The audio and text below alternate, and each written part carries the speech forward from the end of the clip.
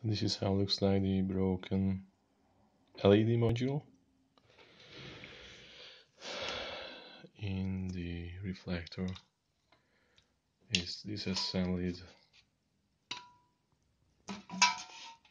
and today I got the new replacement module.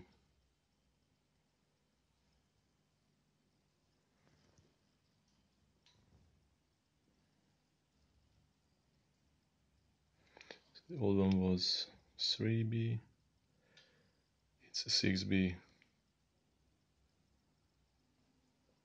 We will see how it's doing. So you can see on the test, it's not a real test because I don't have the right power supply, but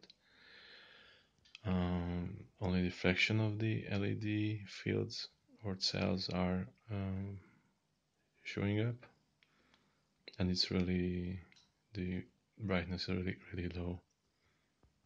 So we will see how this looks like after the replay.